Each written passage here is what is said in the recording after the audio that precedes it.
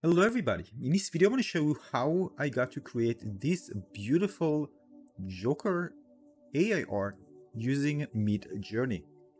Now it wasn't until test option was actually available, or what is actually now a remaster button that's available in Midjourney.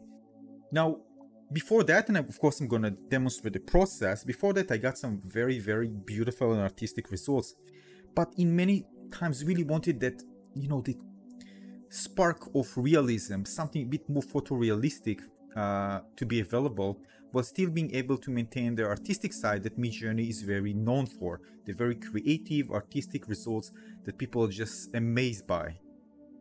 And then they came up with some testing options that allows us to either go more towards the photorealism with test P, and then more general creative option with test. And I was just blown away because I knew this allows me to create some really amazing air art using Midjourney that before that, well, it would probably I wouldn't get. And of course I tried to tone it a bit with different things, with different words, and I try to stretch it towards the direction where it just seems like Midjourney just doesn't allow me to get there. And I want to be able to have more control over the creative output render of what Midjourney actually brings. And well, they're definitely working towards it. And of course, it will just get better and better. But right now, I definitely feel that I have much more control over the result that I want to get, especially for certain type of images that before that I couldn't get. Alright, so let me show you first of all how it began and how I actually got to creating those beautiful images using Midjourney. Alright, how the process was done. Let me show you. These are some of the images that I created. Some of them are amazing. Some of them I didn't like, were too creepy for me. But again, the most important thing is the art style is the one that I'm looking for. So basically in the past I created these images and I love them so much. Just look brilliant, and I play with it for many hours because I like the look of it. And I try to put hyper realistic to get it more realistic. It turned out to be more artistic kind of style, but still I love it a lot. But I wanted to push it to be more realistic. I felt that if I just push it a bit more to higher realism, it would just look incredible. That's actually what I wanted to achieve. Although I really like those results, I wanted to push it towards more realism, slightly more. I still love the artistic style of Midjourney. Everybody likes it. That's why we are using it a lot, right? But you want more gradual control over and fine-tune the end results. So I play with it. I write something soldier. I change it to again. I just play around with so many different subjects. But again, the same results maintain. I was kind of blown away. It just looks beautiful. Marilyn Monroe. By the way, you can't put wrinkles in Marilyn Monroe. It just doesn't work. The dataset won't allow you. You can't. I tried. No wrinkles for Marilyn Monroe. And I got crazy with other stuff. But the core idea was that this type of set of images, I really like them.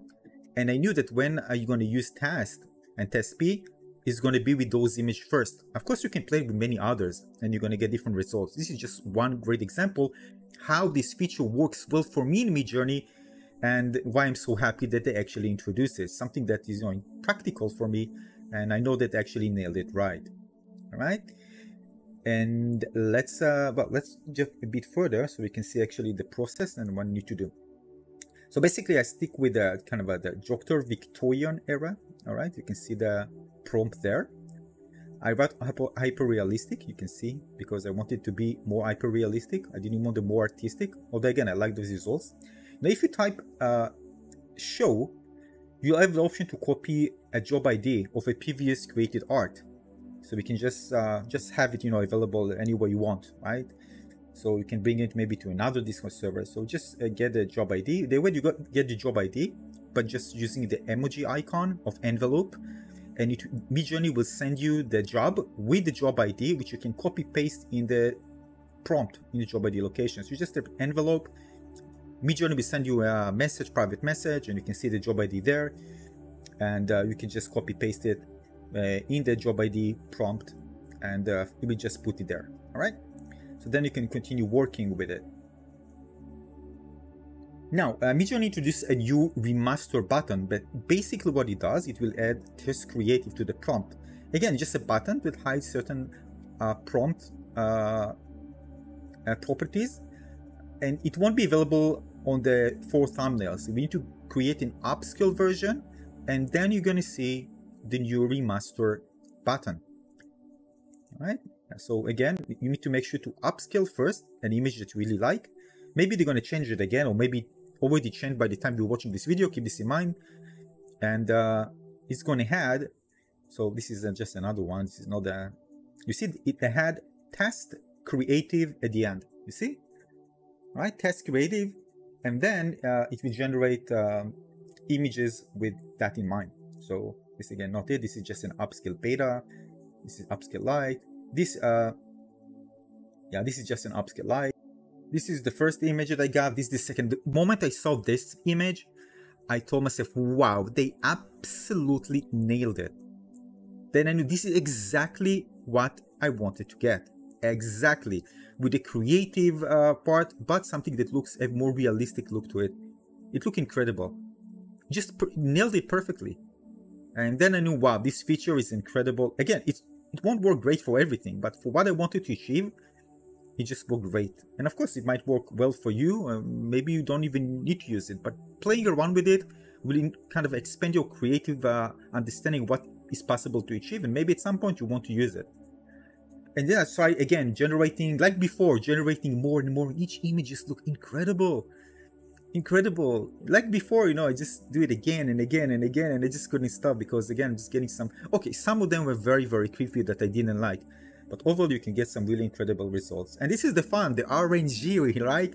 You just continue generating. Maybe you're going to get something great. Maybe it's going to be a bit bad. You know, that's part of the fun in Midjourney as well, the RNG. Again, because it's not deterministic, right? So we can get some really creepy stuff each time we generate, and it looks incredible. These are the creepiest ones. I didn't like them too much. Maybe you do. I didn't, just too creepy. But overall, you know, the render will just look incredible. This is also amazing, amazing one. Look at that. Crazy. So this is it. That's how I did it. Kind of the process, the creative process using Midjourney to get it. And I hope you get inspired and you try to use it as well. This is incredible for many types of images that otherwise you probably wouldn't able to get in Midjourney before that. So try it out, give it a try, and hopefully you create some really amazing AR art with it. So again, thanks for watching, everybody. Consider leaving a like and subscribe. It helps me a lot and motivates me to do many more videos. And yeah, that's it. I see you on the next video. Tell me what you think about it and if you tried it. And if you like the results, so you think there's something to improve, let me know in the comment section below. I'll see you in the next one. Thanks for watching, everybody. Cheers.